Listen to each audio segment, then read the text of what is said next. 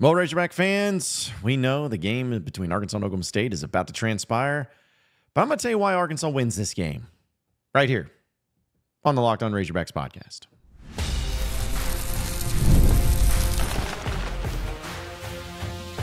You are Locked On Razorbacks, your daily podcast on the Arkansas Razorbacks, part of the Locked On Podcast Network, your team every day. Welcome into the Locked On Razorbacks podcast. I am your host, John Neighbors. I am also the host of Inside Arkansas Live, which you can catch every weekday starting at noon on Inside Arkansas and InsideArkansas.com. Today's episode is brought to you by FanDuel. Now through September 22nd, all FanDuel customers can bet $5 and get a 3-week free trial of NFL Sunday Ticket from YouTube and YouTube TV. Visit FanDuel.com to get started. Well, everybody's having a wonderful Friday as you have finally made it. And I know that some people saw that I missed out on a podcast on Wednesday because I'm going to be doing a pregame on Saturday. Just a little podcast that you get ready for the early game against Oklahoma State. Have a little just a preview of that and breaking it all down and everything. So it should be really good and really entertaining. So be sure to check it out and listen to it and watch it. But, you know, we're basically here. I mean, it's over the point of no more hearing from coaches, no more hearing from players, just straight up, all right, what are we going to do? What's this game going to be like? How are we going to expect it? What's going to happen? And, you know, I always like to play the what-if game and look at all different scenarios because I think it's just really smart and pretty much like every walk of life, honestly, is to look at, you know, the things ahead. And it could be decisions that you make and you weigh the risk and rewards. You weigh the consequences from both. It's just, I think, a very interesting and also good way to prepare when it comes to some of the future emotions that you may have, and that's where it comes to Razorback football. I didn't do this against UAPB because I didn't really take it as a serious scenario, but here's the thing is, like, I will be honest, I am going to predict Arkansas to win this game. Now, I am not sitting here with a confidence level of 10 through the roof guarantee. I'm not sitting here saying that if Arkansas loses that I'll be floored and shocked, but I've always kind of taken the approach that I'm going to pick Arkansas to win certain games until they prove otherwise, until they prove that there's just something in the way or something that really makes me feel like they can't win. And I think they can win this game. And, you know, we can look at a lot of different things and a lot of different reasons. And, you know, Oklahoma State fans, they all believe that they're going to win this game too, and that's fine. And then some of you Razorback fans that think Arkansas is not going to win.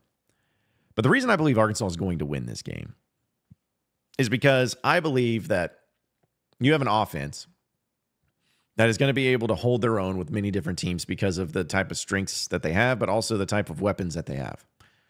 You're not one-dimensional. You know, it's not to the point to where it feels like this offense is, it'll go as this player goes, and if this player doesn't go, it's over.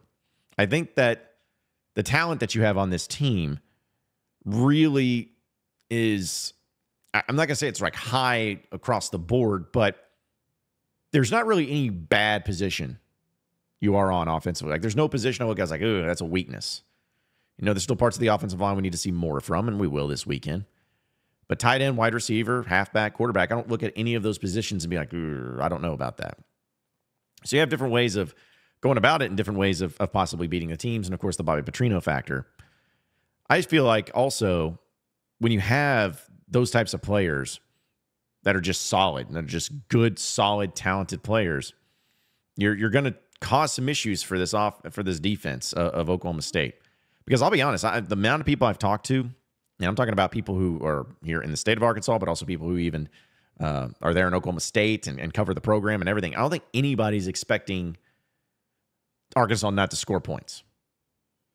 No one's looking at it and saying, like, man, Arkansas, they'll be lucky if they get in this game. You know, are you surprised they get scored more than 24 points? Like, no, it's nothing like that. Like, they feel like Arkansas is going to not only score points in this game, but also be effective and win. Or not win, but be a successful offense. And honestly, most people think the same way thing about Oklahoma State. They think Oklahoma State's offense, because of Ollie and the job that he's done and as great of a running back that he is, he's just going to be a load, and it's going to be tough to stop him overall. And so it's almost like because of that fact, we talk so much about the offense, we're just assuming that either defense is going to either struggle or be optional or whatever. But I truly believe, in my hardest of hearts, that you have a couple of dudes on this offense that's going to be counted upon, like a Jaquindon Jackson, for instance. Like he's all know how strong I feel about him and his success. You all know about how he's just a load. Like he's also just a load. He's just a good, talented, big back that can take a lot of hits, but can keep on going. He's tough. And if the offensive line can open up holes for him, I think he's going to have truly a lot of success and be able to be one of those bruising type running backs that really wear down this defense for Oklahoma State. The key is, of course, that everyone's going to be looking towards is Taylon Green as a quarterback. And I agree. Taylon Green can't afford to be inaccurate. He can't afford to throw picks. He can't afford to have what he had in some of the case, or at least like opening play of the game, for instance, against UAPB. If Arkansas had that type of play set up and ready to roll and in the chamber against Oklahoma State to start the game, where it's like, hey, we know this is going to be a play that scores a touchdown here. Imagine if you had the perfect setup. The defense for Oklahoma State is in the defense that they plan on being. The routes are ran. The blocking's good. All of that is perfect. And you got your man for a big-time explosive touchdown from the get-go, from the jump.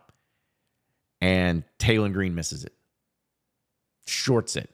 Maybe even gets picked off. That is what will be the difference in this game as far as going from being a team that can compete and can be doing really well to Taylon Green. It's going to be a long day for him.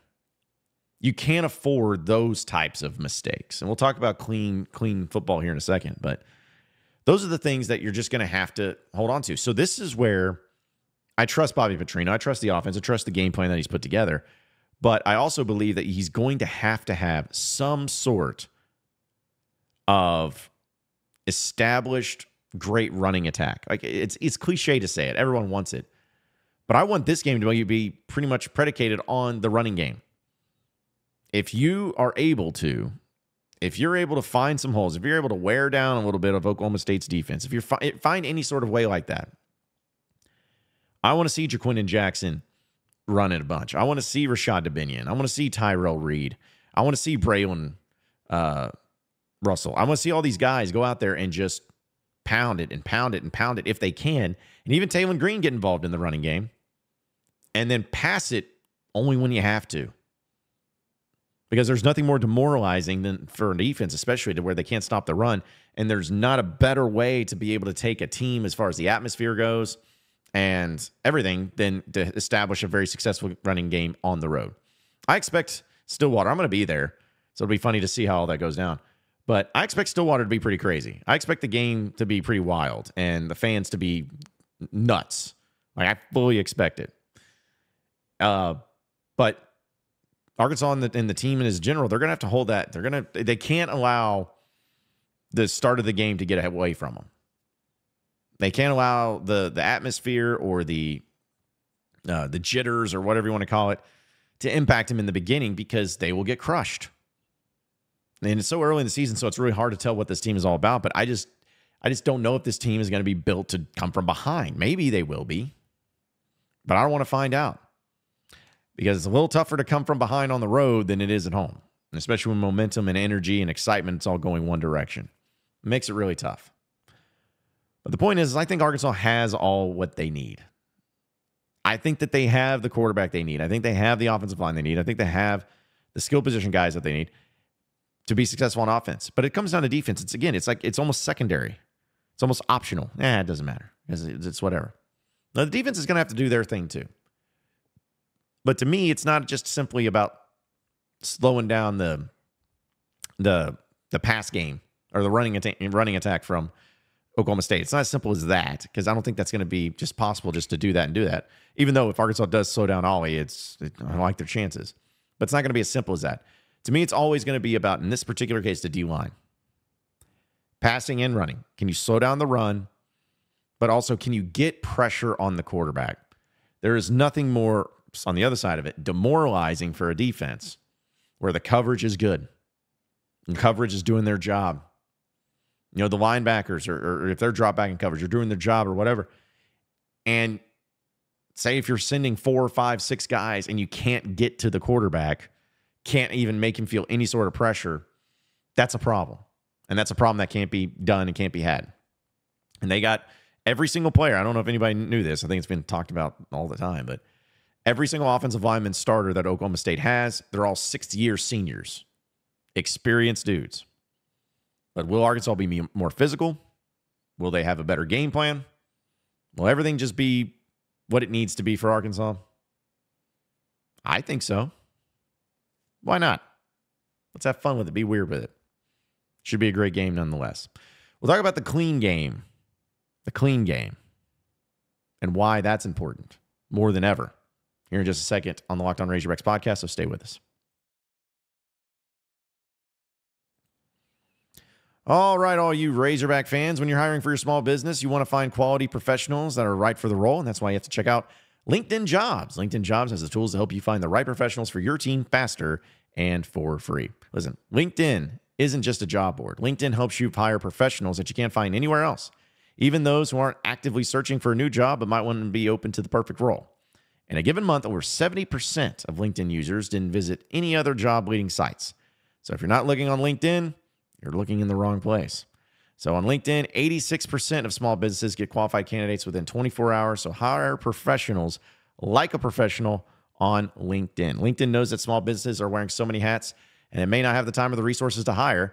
And LinkedIn is constantly finding ways to make the process easier. They even just launched a feature that helps you find and write job descriptions and makes the process that much quicker. So post your job for free at linkedin.com/lockedoncollege. It's linkedin.com/lockedoncollege. Post your job for free. Terms and conditions do apply. Also want to tell you about our friends over at Home Field, the Home Field apparel. We know that as Razorback fans, we all love the vintage Razorback gear, the logos, you know, the hog, the slobber hog, the hog running through the A, the hog leaning on the A. We like those old school logos, man, because they're really cool, and it gives us some sort of nostalgia about it. Well, sometimes they can be hard to find, especially in apparel, but with Home Field, they got it. They got so many different apparel items to choose from when it comes to Razorback vintage logos. And the way that the shirt fits, it's comfortable, it's cool. You can wear it to the Razorback football games, basketball games, all of that. And they have different styles, different colors for everybody to choose from. So as many as we all love the Razorback logo and the way it is now, but wouldn't it be a lot cooler if we had the old school vintage logo to be able to wear it out and be unique and stand out in that way? Well, Home Field provides that. And if you go to homefield.com and you find that Razorback apparel, be sure to enter in promo code PIG24, PIG24, PIG24. Enter in that promo code when you get all the great Razorback items over there at homefield.com. It's homefieldapparel.com. All right, moving on into the next segment of the Locked On Razorbacks podcast. Now, this is probably people reading this and saying, this is the most cliche thing I've ever heard.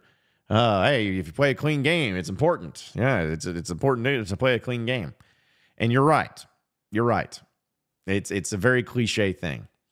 But I'm going to be honest, like Arkansas and what I've seen so far this year, it was just one game and they were dominant and all that. But I don't think any of us are just sitting here thinking that this team's going to be out there and winning 8 games. Think about this.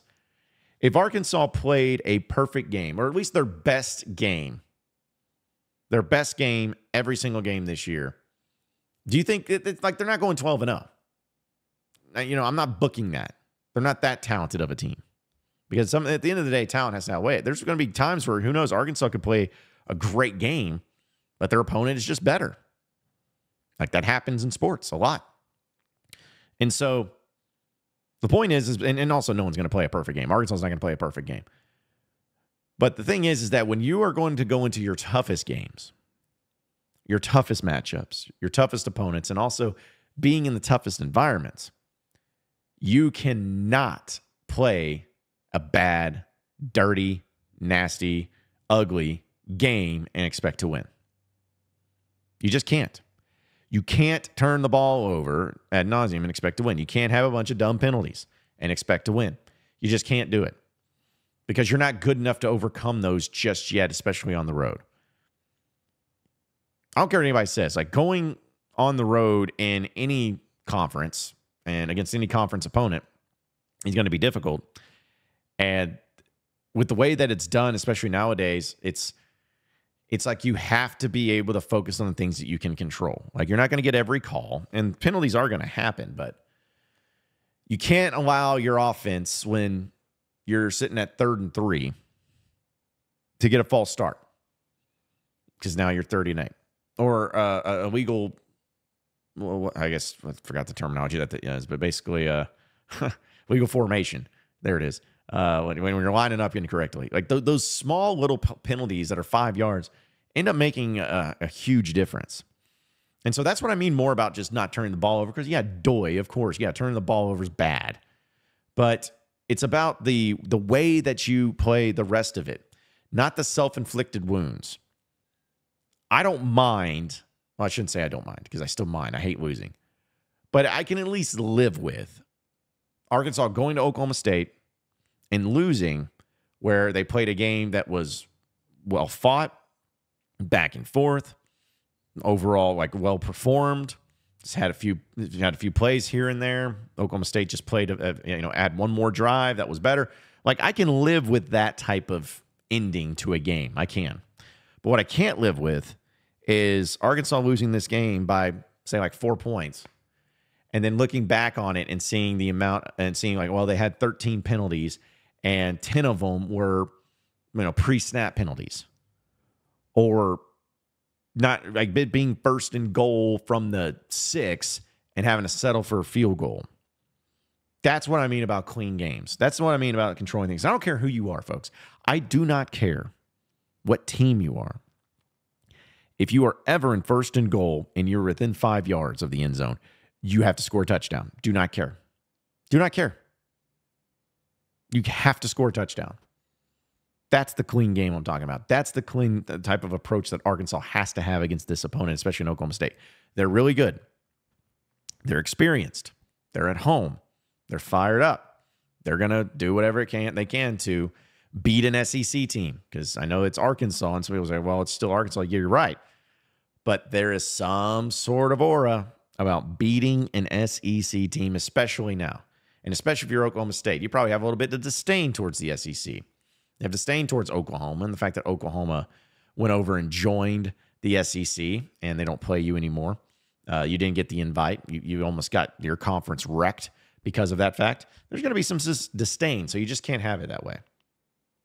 They're going to come out there and they're going to fight for blood, and you got to be able to answer the bell.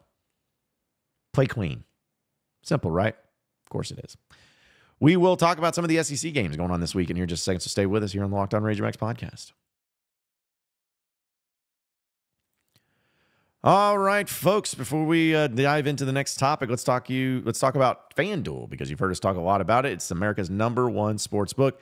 Well, we have a little bit different going on right now. Now through September 22nd, all FanDuel customers can bet $5 and get a 3-week free trial of NFL Sunday Ticket from YouTube and YouTube TV. Then, with a YouTube TV base plan, you'll be able to watch every regular season Sunday afternoon out-of-market game. All you need to do is get a Google account and a current form of payment, and you can cancel anytime. And if that's not enough, FanDuel also has something special for all of our listeners this weekend. Be sure to check out FanDuel's Profit Boost in the app and use it for FanDuel's Double Your Winnings for all Sunday on September 8th pregame moneyline bets. Profit Boost will start live Friday, September 6th, which happens to be today. So view your account page now and learn more how to get your boost. Just visit FanDuel.com to download America's #1 sportsbook. All right, so final segment here on the Locked On Razorbacks podcast. So, I was looking at some of the SEC games going on this weekend because let's be honest, Arkansas is one of the most important ones. And it's honestly getting a lot of love, all things considered, comparatively speaking. There's a lot of pomp and circumstance about another SEC game, which I'll be honest, it's still going to be tough for me to call this an SEC game, but it is one. The other game that's going on the exact same time as Arkansas is Texas-Michigan. Texas going on the road to the big house. Michigan struggled a little bit last week, won. They're number 10 in the country, and Texas is number 3, and people think that Texas might be one of the best teams in the country. Well, I guess you're going to find out. Texas is favored by 7.5 in this one. I like Texas, and I don't think Michigan's that good, or at least as good as what they were. But I don't know. Just going to the big house, going on the road, there's always a little something. I don't really, probably wouldn't touch it, but wouldn't it be funny if Michigan beat Texas, though? I would laugh. I would think that would be really funny. I don't like either team. I don't like Michigan. I don't like Texas, but I'd get a big chuckle out of it if Texas ended up losing, and then their season felt like that ended there in the college playoffs of trying to get there. So that'd be pretty funny. But other games too. I love this too. Texas A&M and McNeese is at 11:45 in the morning. It's one of the first times I've ever seen one of those. 11:45 in the morning. So that one's not even a thing. Neither is Georgia and Tennessee Tech. Auburn and Cal, though. That one's on at 2:30 on ESPN2. It's interesting. Auburn barely beat Cal last year on the road in Berkeley. This one's in Auburn. And Auburn's favored by 13 in this one. I don't know. I think Auburn's going to win. They should win, but they're kind of like in the same position of Arkansas, where people like Auburn fans have saw how great their offense was in that first game. They're like, oh, our offense is back. It's great. It's amazing. Well, I guess you're going to find out and see how it goes. Kentucky, South Carolina. That game is in Lexington. Give me Kentucky. South Carolina is trash, and I've felt that way for a while. So give me Kentucky in that one. Ole Miss, Middle Tennessee doesn't matter. Alabama, South Florida doesn't matter. Missouri, Buffalo doesn't matter. Florida, Stanford doesn't matter. Tennessee and NC State. How crazy is this? This is a top 25 game. That probably most people didn't even really realize that it was going to be one. But this is the Duke's Mayos Classic. It's over being played in Charlotte. Tennessee's favored by 10. And I like Tennessee in this one. Like, Tennessee's going to score points. But you just never know, man. Like, NC State, top 25 team, at least worth a look. But we'll still have to wait and see. That one will be definitely worth the watch at 6:30. That'll be the one I'm checking out. LSU, Nichols, who cares? Vanderbilt and Alcorn State, who cares? Oklahoma and Houston. Oklahoma should win big. Houston's not any good, but we'll see. But then my favorite one's 9:30. All right, this is Central Time. 9:30 p.m. at night, Central Time. You have Mississippi State and Arizona State. That game being played in Tempe. Arizona State's favoring this one, but I don't know. Feeling pretty good about the Bulldogs.